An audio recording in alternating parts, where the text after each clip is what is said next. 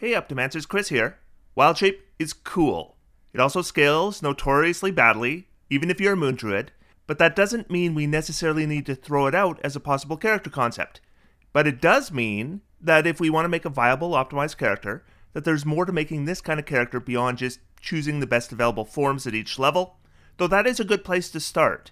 And if you're looking for guidance on that, click the link up above to my last Wild Shape video where I talk about which forms offer the most at various levels of play.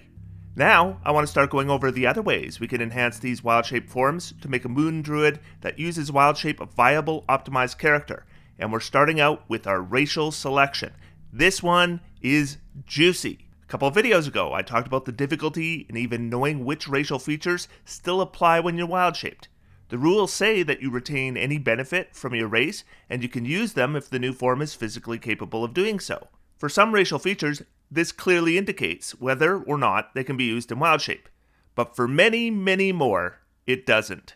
The only guidance I could find from Jeremy Crawford was this tweet from 5 years ago that says, technically, any racial feature that doesn't specify anatomy should technically work, but it's the DM's call.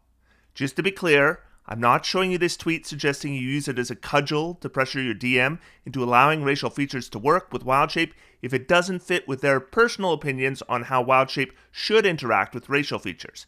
In this video, I'm going to be going over some racial options that fit within these guidelines, but are also pretty weird. My suggestion to you is if you want to choose any of these races I present today, where it's not obvious the racial feature should work with Wild Shape, that you make sure that you and your DM have a shared understanding on how the rule regarding maintaining the benefit of racial features ought to work. And if that shared understanding precludes any of the options presented here, then disregard those suggestions. Sometimes it's safe to assume that you and your DM will have a shared understanding of how a rule is supposed to work without a conversation. The interaction of racial features in Wild Shape is not one of those rules. All of my presentations here are going to fit with the guidance that Jeremy Crawford provided. So if you and your DM agree that's how Wild Shape should work, then everything I present here should be a valid option for you. So to fit with the guidelines of the tweet, I considered that any racial feature that provided spell casting would not be available while Wild Shaped, and that any feature that specified anatomy wouldn't be available either. This still leaves lots and lots of interesting options. So I actually have quite a few racial suggestions, but the benefits they provide are all quite different.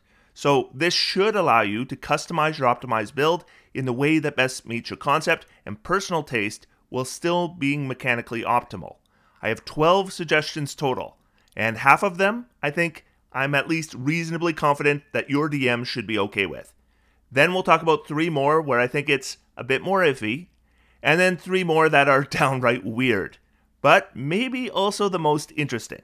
So here we go. The hobgoblin. The hobgoblin offers multiple features that should work just fine in Wild Shape. First, Fey Ancestry is giving you advantage on charm saving throws. Second, Fey Gift provides a bonus action help action that gives an additional benefit when you choose to use it. This is usable a number of times with a proficiency bonus per long rest, but bonus action options often work well with Wild Shape because many of the Wild Shape options don't have bonus actions. The big one, though, is Fortune of the Many.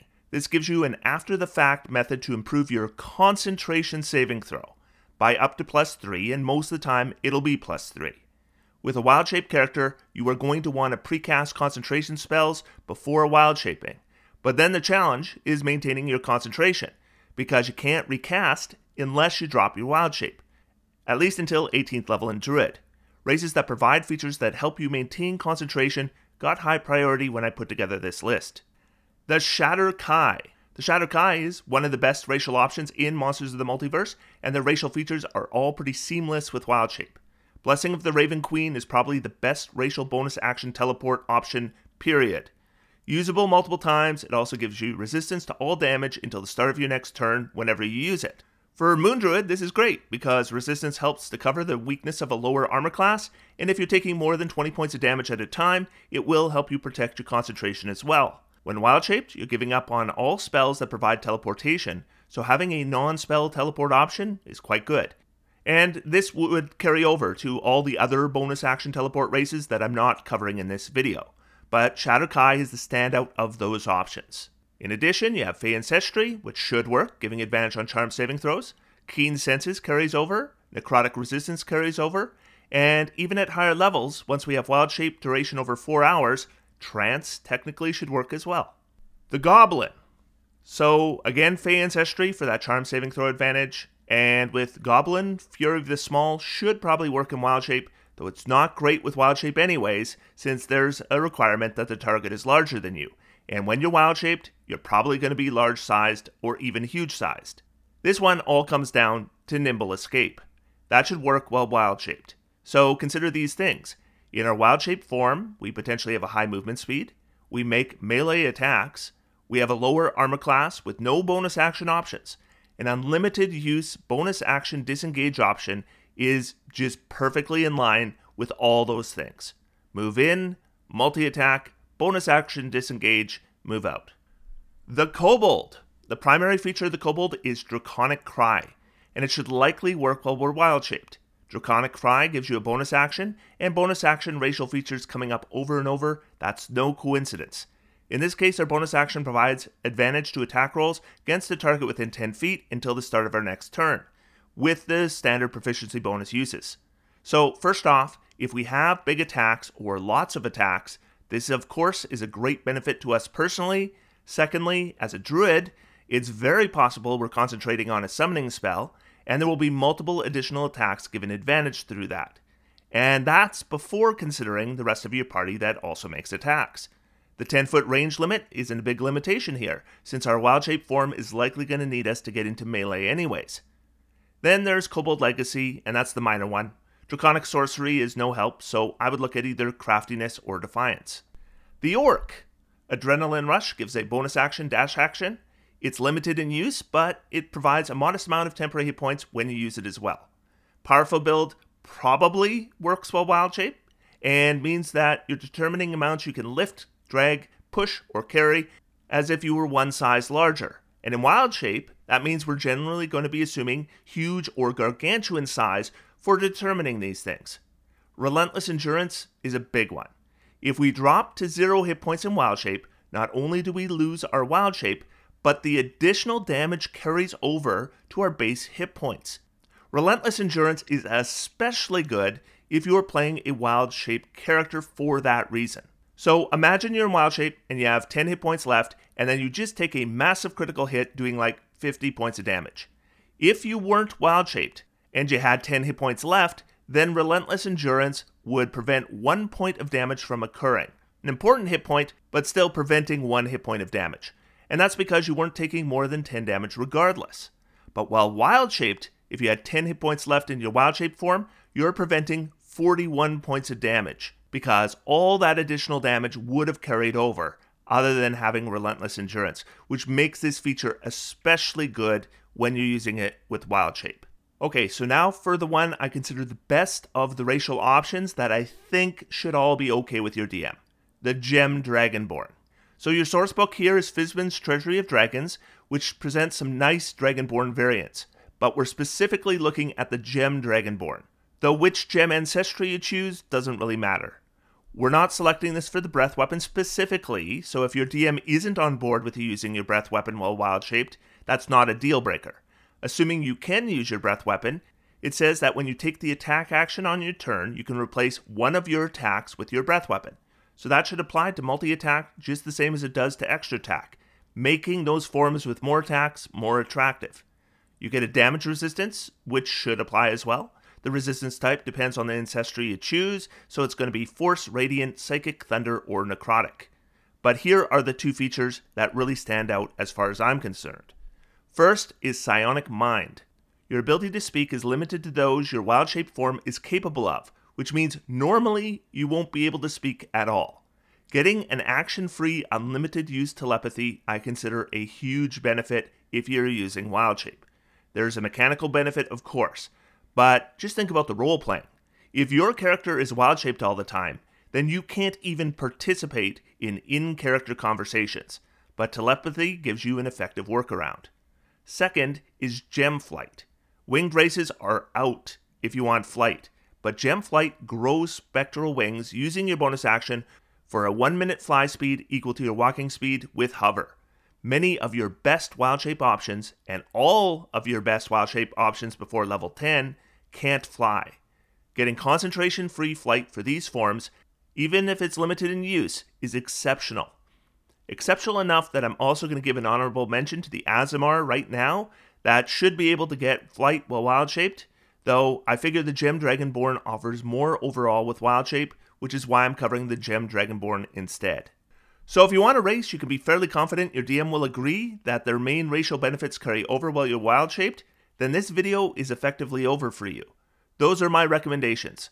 I'll give an honorable mention to Variant Human and Custom Lineage if you want that bonus feat, but I almost feel those options being good options for any build kind of goes without saying. Now let's talk about some options that should probably work, but I think ensuring you and your DM are on the same page is a bit more imperative. The bugbear. Okay, so I think it's common knowledge at this point that the bugbear, since Monsters of the Multiverse is one of the most powerful races, arguably the most powerful, so let's see how their features interact with wild shape. Fey Ancestry should be fine, so advantage on charm saving throws.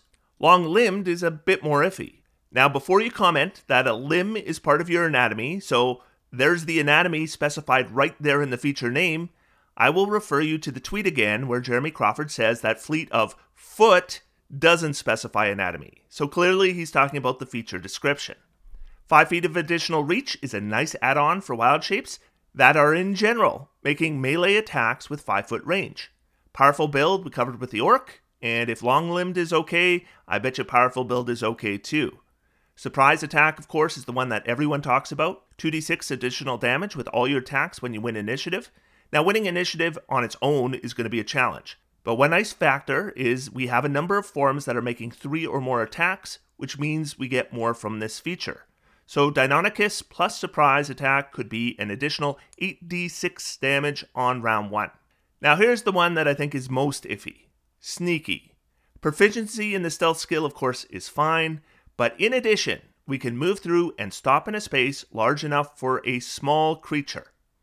As this is written, it means that even if we're large-sized, huge-sized, or even gargantuan-sized, which is a possibility for a moon druid, we can move through and stop in a space large enough for a small creature.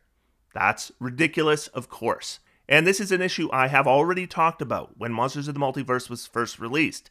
This feature really should say that you can move through and stop in a space large enough for a creature one size smaller than you. But even if you and your DM agree that's how it should work, and I really think that's the sensible conclusion, then this is still good, because the size of your wild-shaped forms can be an issue when you're dealing with tight quarters. Having your large-sized wild-shaped druid being able to move through and stop in spaces large enough for a medium creature is still really a good feature for us. Probably better for us than a non-wild-shaping bugbear. The harengon. Most of the harengon features should be just fine. Hair trigger is the big one, the initiative boost.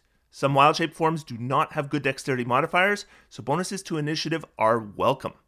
The bonus proficiency should be no issue. Lucky footwork also should be just fine. Rabbit hop is the one that you're going to need an agreement with your DM. No anatomy is mentioned in the feature, so it does fit within the guidelines that we were given. So rabbit hop plus wild shape will occasionally give really silly results, but mechanically useful results as well. Rabbit hops don't provoke opportunity attacks, they use bonus actions, and they can be in any direction, including straight up. I guarantee that flying enemy is not expecting the mammoth to jump 30 feet into the air to attack. The dhampir. So our sourcebook here is Van Richten's Guide to Ravenloft. So right off the bat, make sure this sourcebook is available. The dhampir is presented as one of the lineages available, and it easily got the most attention at the time, though I haven't seen a lot of talk about it since, but it's about to get some more attention right now. Deathless nature means you don't need to breathe, that should be fine. Spider climb means you have a climbing speed equal to your walking speed, and you can move across vertical surfaces or even upside down. That should be fine and is excellent. The bit about your hands being free really only applies if you have hands, but in most cases that shouldn't make a difference. And vampiric bite is really interesting. So vampiric bite gives us a natural weapon that we're proficient in that makes attacks using Constitution. There are multiple forms I discussed in my last video that have a +5 Constitution modifier. If you're missing more than half your hit points, you get advantage with these attacks, And when you're wild shaped, that half hit point or less marker is far less risky. Then a number of times when you hit with the attack, you can regain hit points or gain a bonus to the next ability check or attack roll you make. Now, Vampiric Bite won't benefit from multi-attack, so it's more for multi-class druids who pick up extra attack from some other source. The biggest issue, though, with Vampiric Bite has always been that the attack is not considered magical for the purposes of bypassing resistance or immunity to piercing damage. There's only a couple ways in the game you can get past that. Here's one of them, Primal Strike. Starting at 6th level, your attacks in beast form count as magical for the purpose of overcoming resistance and immunity to non-magical attacks and damage. Notice it says beast form, not elemental form or wild shape form, which means as written, it should only apply to non-elemental wild shapes. Though I double-checked if the designers commented on this, and Jeremy Crawford says it is intended to work with elemental wild shape. Now, whenever he says the words intended to work, that means he's telling you how it is supposed to work, not necessarily how it's written. So this is something you and your DM need a shared agreement on how this rule works at your table. Now, working a build around this bite is still not easy, though I did kind of think a dip in War Cleric could give you a bonus action bite, which might be beneficial. But you know what? The Spider Climb alone is maybe worth giving this option your consideration. Okay, so I don't think any of those options are egregious, but having a shared understanding with your DM is still important. Now, let's bend the envelope a bit with my final 3 racial selections. These ones are downright weird. The Autognome. So our sourcebook here is Spelljammer, so make sure that sourcebook is okay. But that might be the tip of the iceberg for this one. Armored Casing. I don't know. Maybe though. 13 plus Dexterity armor class would mean the Giant Hyena would have a 15 armor class instead of 12. Same for the Giant Constrictor Snake. The Air Elemental would have 18 instead of 15. If allowed, this is a nice benefit for Wild Shape. Note that if you are playing a Wild Shape creature that uses natural armor, then you're just applying the 13 plus your Dexterity modifier, not the armor class plus 3. If any of the features for Autognome should work, Built for Success should be fine. Giving us a d4 bonus after the fact on our concentration saving throws, it's limited use, but very nice. Healing Machine means that we can expand hit dice to heal after being targeted with a mending spell. Not our own hit dice, mind you. The hit dice of the creature we're transformed into, plus their constitution modifier on every roll. Elementals have 12d10 hit dice. That's 138 points of average healing potential on an earth elemental without expending a spell slot. Mechanical Nature provides poison resistance, disease immunity, and advantage on paralyzation or poisoning saving throws. Should be pretty obvious why I think this one is weird. Interesting though, and if it's kosher with your DM, I think it's mechanically powerful. But now we're going to get into 2 options I think are super weird. The Changeling. So this is all about Shape Changer. I think that's all we're going to talk about here. As an action, you can change your appearance and your voice. You determine the specifics of the changes, including your coloration, hair length, and sex. You also adjust your height and weight and can change your size between medium and small. You can make yourself appear as a member of another race, though none of your game statistics change. None of your game statistics change. You can't duplicate the appearance of an individual you've never seen, and you must adopt the form that has the same basic arrangements of limbs you have. Again, you must adopt a form that has the same basic arrangement of limbs you have. This one is also important. Your clothing and equipment aren't changed by this trait. You stay in the new form until you use an action to revert to your true form or until you die. So first off, this feature doesn't specify anatomy. Secondly, this feature does not say anywhere that you need to take the form of a humanoid. Pause the video, read it through, you'll agree, it doesn't say that. So let's say you're in your bear form. Our basic arrangement of limbs, 4 legs. That means you could take the form of any creature of small or medium size that has the same basic arrangement of limbs, like maybe a small-sized dog, for example. But your game statistics are unchanged. Even in mammoth form, we could be that small dog. If we're an earth elemental, well, here's the official artwork for the earth elemental, and I see 2 arms, and I see 2 legs. One might even question if your ability to change your voice would allow you to speak when you normally couldn't. I don't know about that one. Then again, I don't know about any of this. But this one is super weird. Really gets you thinking though, doesn't it? Okay, and we're finishing up our list with maybe the weirdest and I think potentially coolest option. The Plasmoid. The sourcebook here is Spelljammer, so again, make sure that's okay. Oh, and you'll need to buy your DM a pizza if they give the thumbs up here. But I'd pay for that pizza gladly, because this would be a riot to play. I noticed this one right away in that video where I talked about racial features in Wild Shape, but I've been keeping this one under my hat. There's two features we need to look at here. So the first one, Shape Self, says as an action, you can reshape your body to give yourself a head, 1 or 2 arms, 1 or 2 legs, and makeshift hands and feet. And while in a human-like shape, you can wear clothing and armor made for a humanoid of your size. As a bonus action, you can extrude a pseudopod that is up to 6 inches wide, and that's not really what I'm focused on here. Now, it would be reasonable for your DM to say that this feature does refer to anatomy, but you might also agree that it refers to anatomy that you're creating, not anatomy you already have. This one is crazy. It technically means you could use weapons, wear armor, while wild-shaped. But that one's not the most crazy. Amorphous absolutely does not refer to anatomy. When Spelljammer came out, I reviewed the Plasmoid, and I showed just how crazy good this feature could be, and rather than repeat myself, I'll just link that video up above. You can squeeze through a space as narrow as 1 inch wide, provided you are wearing and carrying nothing, and grapple checks blah blah blah. Here's what my viewers told me in the comments. Sure, that sounds great, but what player character isn't carrying or wearing anything? Here's your answer. Sorry it took a while. My Druid, wild-shaped into a bear, or wild-shaped into anything else for that matter, is not wearing or carrying anything. I mean, unless I use Shape Self, but that's another matter. Between Shape Self and Amorphous, the Plasmoid is super weird if these features are allowed with Wild Shape, but like I said at the beginning of the video, I am presenting the legal options using Jeremy Crawford's guidance. If you and your DM think an Uzi-shaped wild-shaped druid sounds cool and fun, then I agree with you, and this really opens up some very interesting possibilities. There's my list. I've given some safe options I think are really good. The gem dragonborn I think is just a lovely option and should be just fine.